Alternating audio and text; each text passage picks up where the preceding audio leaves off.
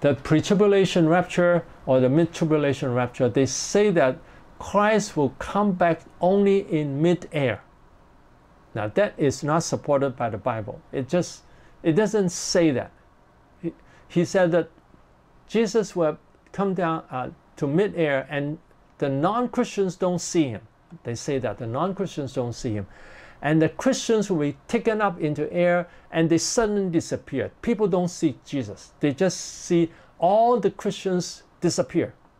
This is what they say. But this is not a concept the Bible has talked about. The Bible doesn't talk about that. But why many people believe this? The pre-tribulation rapture when the Bible has not talked about that? Because people like to be taken away from the Great Tribulation. They, if they are taken away, they don't have to face the Great Tribulation. They think that they find a way to explain the Bible so that they don't have to go through the Great Tribulation. But, it doesn't change. The way we interpret the Bible doesn't change the fact. The fact is, there is only one time when Christians is raptured. When does it happen? We're going to find out from these 3 passages. Actually, from 4 passages, including this one. So, when Jesus comes down, and there will be a shout and voice of the archangel and the trumpet of God, and the dead in Christ will rise from the dead, then the Christians who are alive will be caught up, raptured to Jesus, and will be always with the Lord. Okay, so this is the time when Jesus comes back. And Philippians 3:20 says that we also, now this also includes Paul. Again, he used we. We also eagerly wait for the Savior, the Lord Jesus Christ, who will transform our lowly body, that is, that it may be conformed to his glorious body. That Paul said that we eagerly wait for the Savior, the Lord Jesus Christ, who will transform, who will change our lowly body, our humble body, that it will be conformed to his glorious body. That our body will become glorious like Jesus, conformed to his glorious body, to be conformed to be like his glorious body. So when Jesus comes back, we'll be like, our body will be changed to become like Jesus' body. And 1 Thessalonians chapter 4 says that we'll always be with the Lord at that time. Then we are with the Lord, then we'll be also conformed to his glorious body. Now see, I'm showing you this from these 2 verses. It says that when we wait for the Savior, when he comes back, we'll be transformed, our body will be transformed to be like his glorious body. And here, 1 Thessalonians chapter 4 says that we'll always be with the Lord. So this fulfill this Philippians passage that we will be with the Lord. When we will be with the Lord, then we will be conformed, changed to his glorious body. Then we'll be changed to his glorious body. And this is saying the same thing as 1 Corinthians chapter 15. 1 Corinthians chapter 15, that we will be changed to be immortal and incorruptible. Incorruptible and immortal. That we cannot die anymore. That means we are like Christ. So this will be the same time that happened, that Christian will be changed to become incorruptible and immortal. That will be changed to become like Christ. So that means the rapture happens at the same time as 1 Corinthians chapter 15, when it's fulfilled. Now, I want to say this. All these 4 passages talk about Paul. 2 Corinthians chapter 2 verse 1 on talk about our gathering to him. Paul gathered to Jesus when Jesus come back to destroy the Antichrist. So that is a time when Paul will be gathered to Jesus. When Jesus comes back to destroy the Antichrist, that is after the Great Tribulation, because during the Great Tribulation, the Antichrist will be active. And the time when he's destroyed is the end of the Great Tribulation. And then 1 Corinthians chapter 15 also talk about we is Paul. Paul says that he will be, the dead Christians will be raised from the dead, and then the live Christians will be also transformed together with the dead Christians and become immortal and incorruptible, and death is swallowed up. And death is swallowed up, that means it's after the Great Tribulation, because during the Great Tribulation Christians still die. And in 2 Thessalonians chapter 2 is when Jesus will come back to destroy the Antichrist. That is also after the Great Tribulation. So Paul will be gathered to Jesus after the Great Tribulation, when Jesus comes back to destroy the Antichrist. And Paul will be raised from the dead and changed to be incorruptible when death is swallowed up. And death is swallowed up when, after the Great Tribulation, Christians don't die anymore. And here we, including Paul also, the Christians will be raised from the dead and then will be caught up. Now Paul can only be raised from the dead and transformed and kept and raptured only one time. Paul will not be transformed and then die again and rise from the dead again. No, he can only rise from the dead one time and changed and then rapture up to heaven, only one time. And so these three verses all talk about Paul rising from the dead. Now it doesn't talk about that because he thought he won't die, so he said he's among those who are living. So the Christians will rise from the dead and he will be changed and raptured. So all these three passages talk about, this passage talk about he's gathered to Jesus after Christ comes back to destroy the Antichrist. And the Antichrist is destroyed after the Great Tribulation. And then here Paul will be transformed when death is swallowed up in victory. And during the Great Tribulation, Christians will still be killed. Therefore, if there is no more death for Christians, that is after the Great Tribulation. And this third verse talk about that Paul will be raptured. And he, that first there's a resurrection. The dead Christians will be resurrected, and then together with those who are alive will be raptured together to Jesus and will be with Jesus forever. So all these three verses, Paul can only rise from the dead once, can only be changed once, can only be raised, raptured once. So all these three happen at the same time.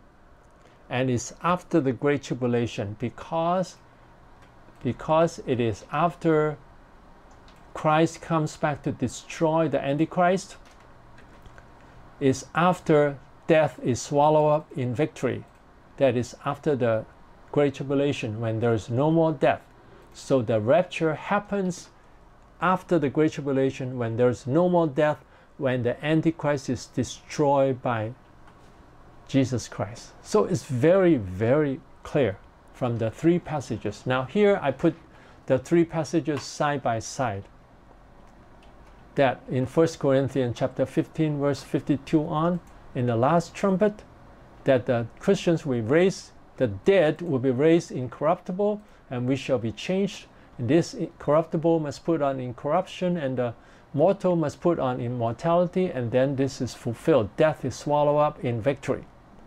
And 1 Thessalonians chapter 4 talk about the rapture, that Jesus would descend from heaven, and then there is a shout and the voice of the archangel, and with the trumpet of God, and the dead in Christ will rise, so that there is a resurrection, and then those who are rise will be raptured. So here talk about resurrection and rapture, and here talk about transformation, that the body is changed. And 2 Thessalonians talk about being gathered. Paul and the Christians being gathered. So it's also, that means the same thing as meeting Jesus. being gathered to Jesus, meeting Jesus. When will this happen? It's after Jesus comes back to destroy the Antichrist.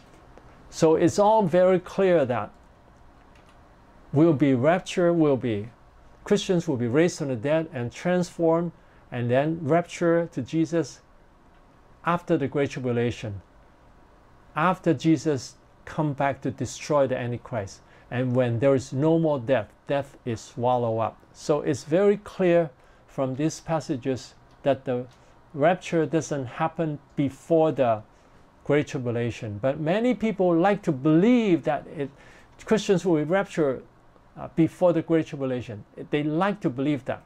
They like to believe that it doesn't make it come true. We have to study the Bible. And then we put together Matthew 24. Here it talks about that, that there will be the Great Tribulation that has never been since the beginning of the world, nor ever will be.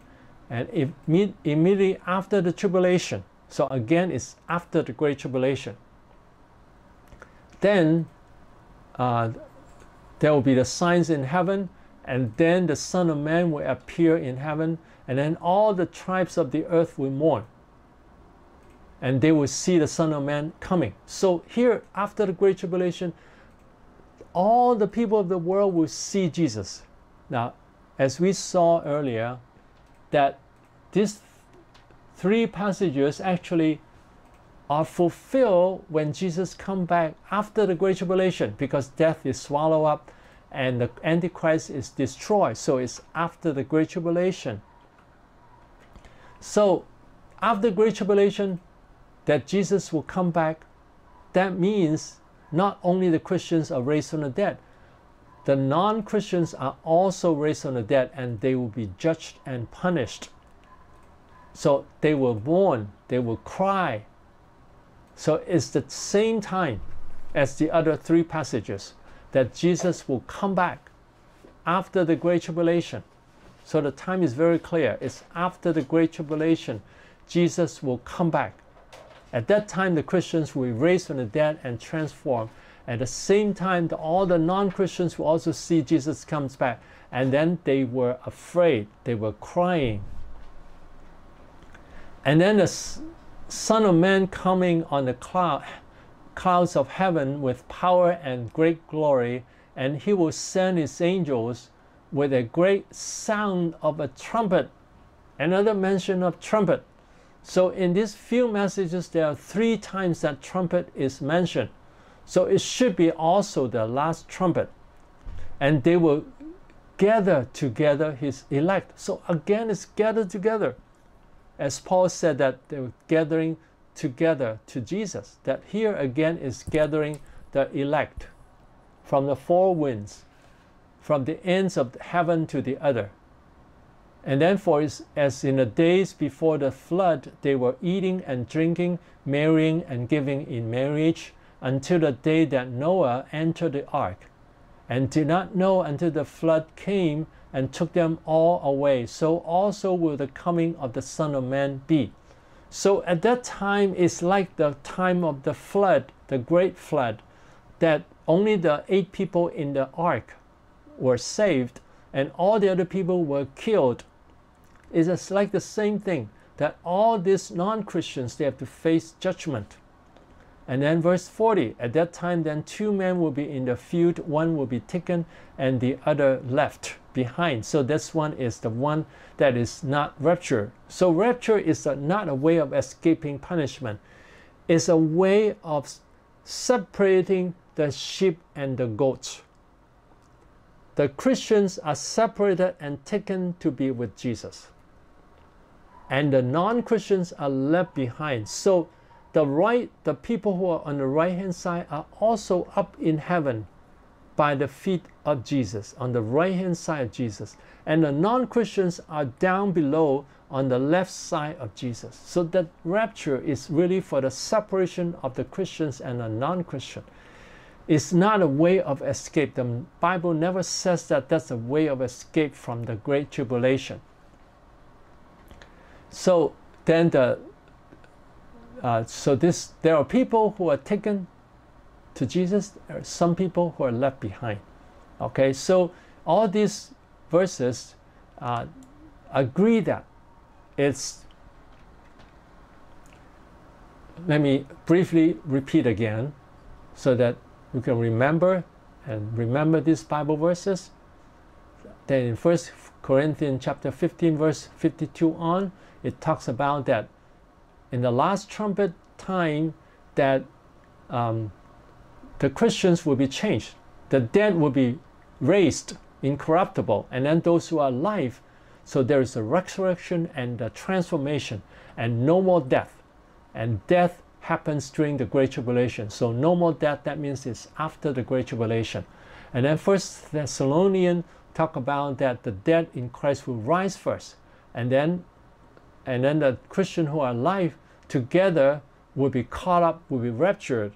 So this is the time when there is the transformation, because we look at this passage, Philippians 3:20, when we wait for the Savior, when he comes back, we'll be transformed to be conformed to his glorious body. So when we see Jesus, we'll be like Jesus. So in 1 Thessalonians, we'll be raptured and to be with Jesus. That means we'll also be transformed to be like Jesus.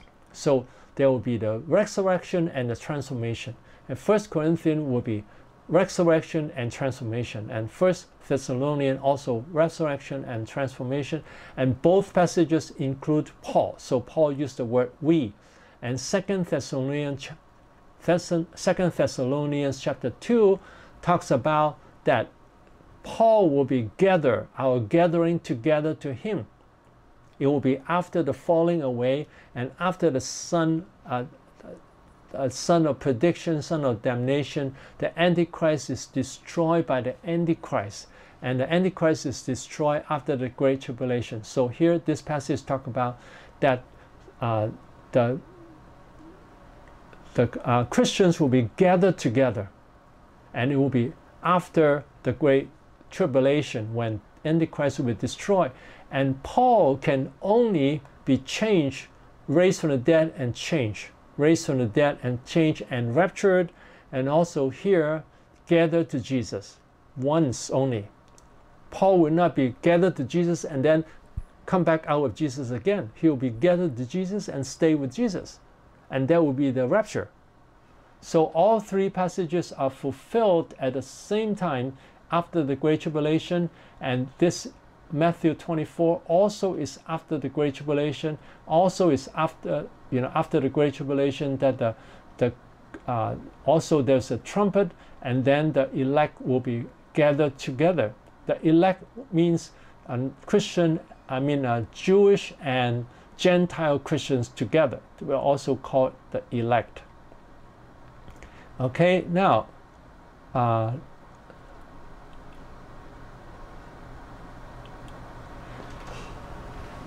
here I will respond to the argument of the pre and mid-tribulation rapture briefly.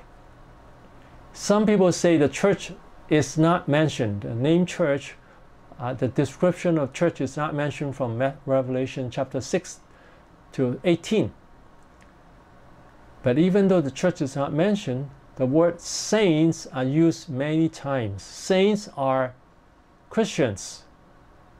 Jewish and Gentile Christians are also called saints. So the saints are present. So the Christians are present. So that doesn't prove that the Christians disappear. The proof from this is very vague. What I show from the passages I had in 1st and 2nd Thessalonians, 1 Corinthians, they are very clear passages. To say that the church is not mentioned, to prove that the church is already raptured, is very vague argument. It's not a clear argument. And at the same time, there are mention of saints, so it doesn't prove that the church doesn't exist. Second, then some people say, well, the book of Revelation talk about Christians sometimes in heaven, and on earth, that means they are raptured. And I want to say this. The book of Revelation actually talk about the end time 7 times. I'm just going to show 2 times because it takes too much time. The 6th seal, before the large crowd of people in heaven, already talks about the end time, the end of the world. Why? Because at that time, all the people in the world cry out to the mountains and the rocks and say, fall on us and hide us from the face of him who sits on the throne and from the wrath of the Lamb, for the great day of his wrath has come, and who is able to stand? Now the great day of his wrath is singular day, single day. It's not the Great Tribulation. It is the final day when Jesus comes back. When all the non-Christians see him, that's Matthew 24, talks about Jesus' sign appear in heaven, and all the tribes are mourning. Before that, the non-Christian did not see Jesus. They did not know that Jesus is coming back. So it's at that time they saw that Jesus is coming back, and then they were afraid, and they will ask the rocks and the mountain to fall on them, to hide them from the face of God the Father and the Son, and to avoid the wrath of the Lamb, and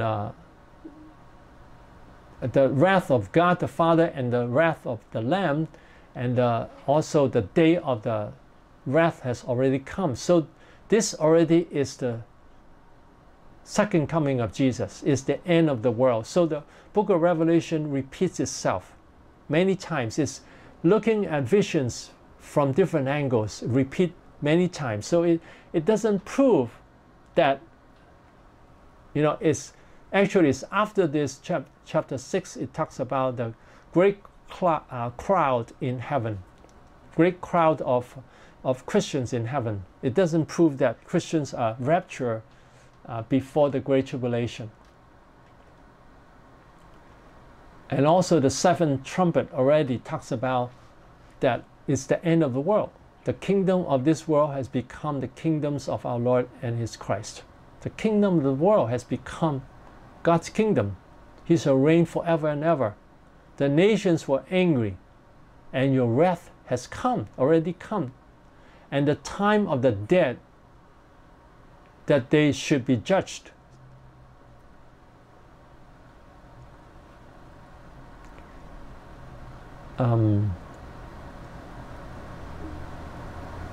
Okay, now this here, I think I missed a word here. Revelation 11:18. Let me find out here. Excuse me for a moment.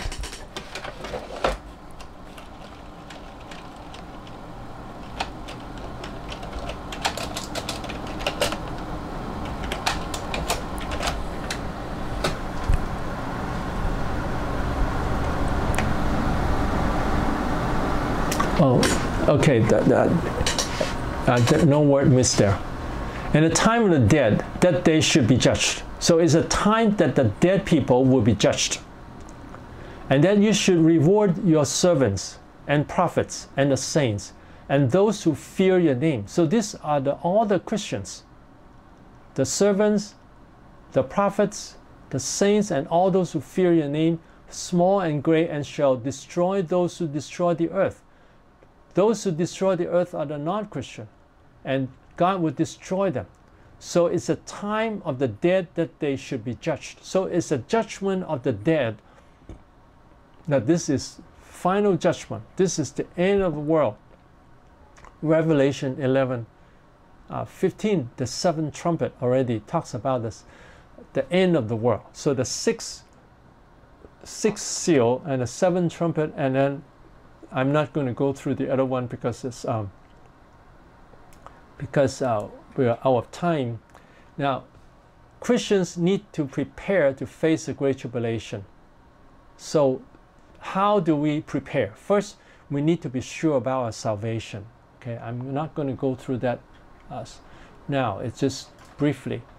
We need to experience the Holy Spirit so that in a time of difficulty, we need to learn to pray so that we have strength anytime.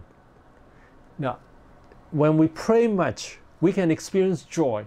and power when we pray, when we have experienced the Holy Spirit, when we are filled with the Holy Spirit. So it's very important for the Christians to learn to be filled with the Holy Spirit. And then when you pray, you feel the power of God. And then we can suffer the beating, the imprisonment, and also the lack of food. And then God can provide us the food also, or help us not to depend on food, maybe like Moses. He went up to Mount Sinai for 40 days and nights and he did not eat or drink. And God can provide for us when we pray. So it's very important for us to experience the Holy Spirit so that we have strength to face the difficult times, so that we will not be affected by the beating. When they are beating us, we stay in the presence of God, filled with the Holy Spirit, and not be affected by them.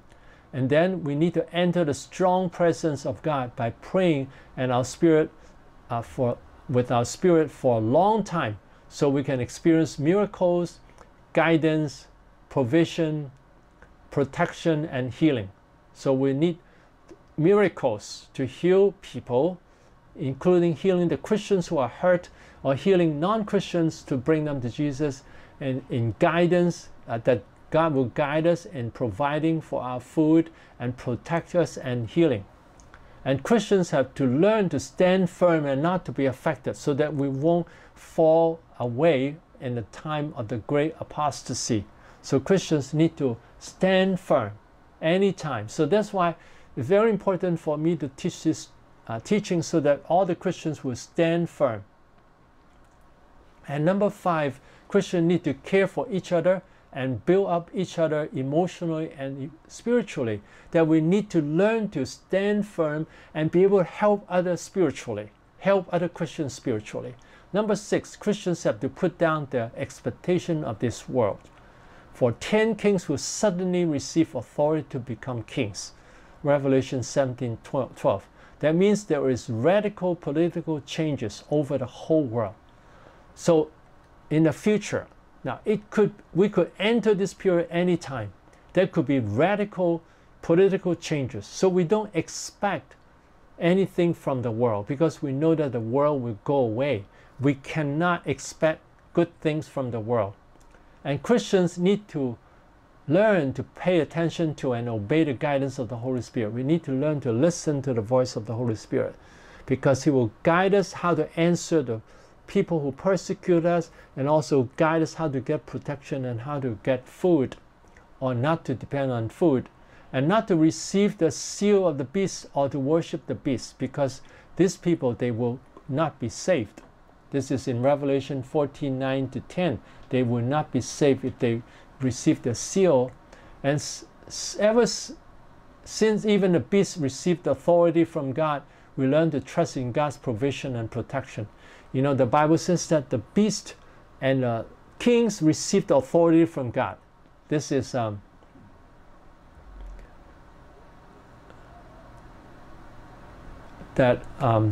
okay. In another passage, I've quoted the passage that the kings were obeying the work, the plan of God, that they will give the power to the beast. That all this thing happen is under the authority of God. It's not God who caused them to sin. It's God who gives them the authority to do what they want to do. And then it will accomplish God's will. And then we need to have courage to do witnessing and are ready to die for Christ, because we overcome the devil by the blood of the Lamb and by the word of our testimony. And the pastor have the responsibility to train Christians to be victorious in the Great Tribulation. Pastor have to study the Bible to be sure about the time of the rapture, firstly. Secondly, we need to train Christians to be able to shepherd themselves and shepherd others. We need to train Christians to be able to shepherd others, not just the pastor shepherding them. They need to learn to shepherd each other.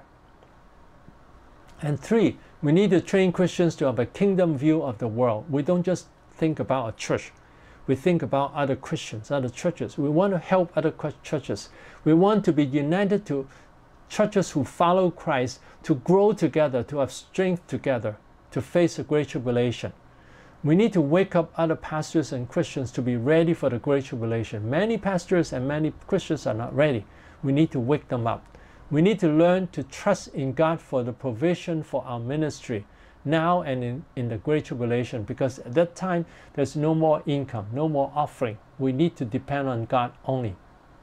Okay, now there is one more point I want to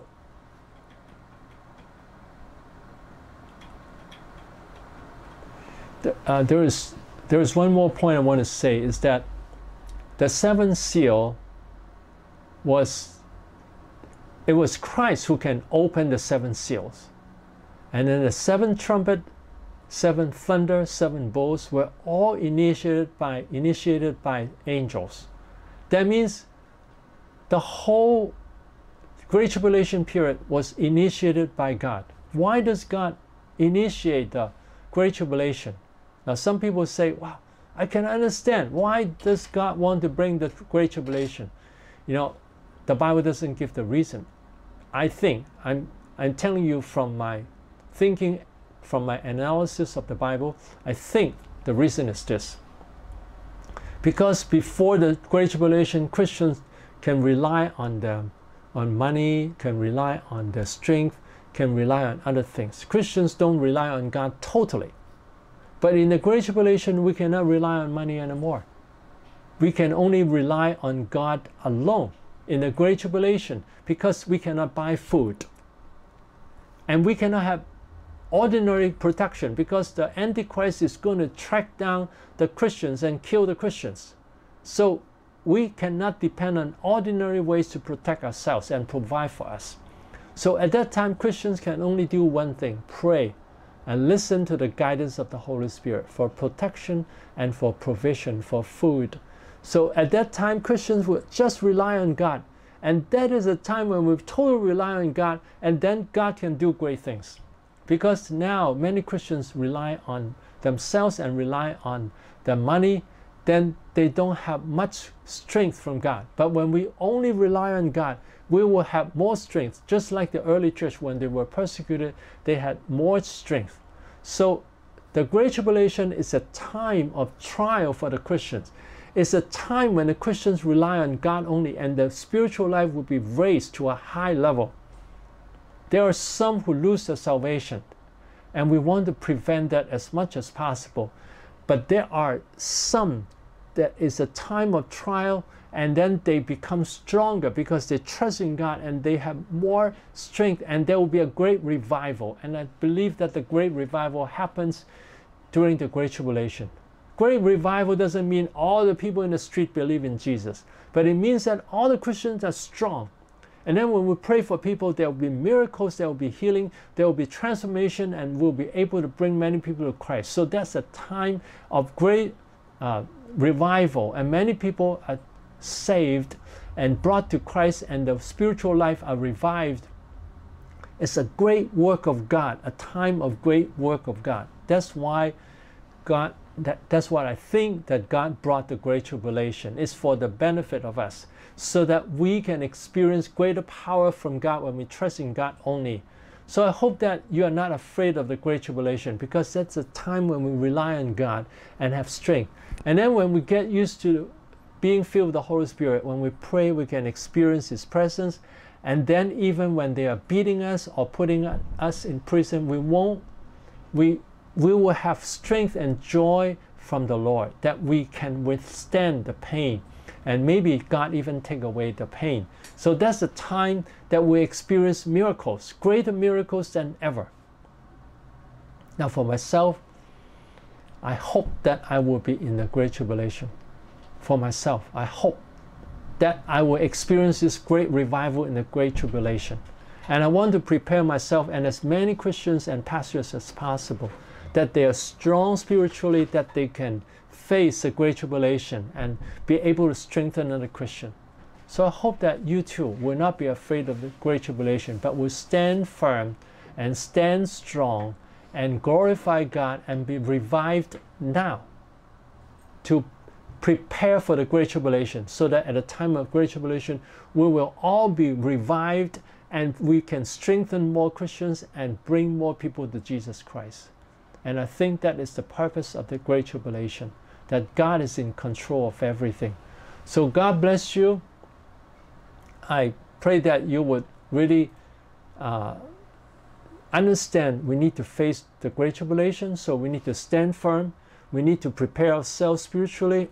We need to be filled with the Holy Spirit. We need to learn to strengthen other Christians. We need to learn to strengthen the church and build up other churches. I mean, we unite with churches that follow Christ, that we pray together, we strengthen each other and help any Christian we come across, and encourage the pastors to understand that we need to face the Great Tribulation. There are so many pastors who think that they will be raptured, taken away before the Great Tribulation, and they're not ready.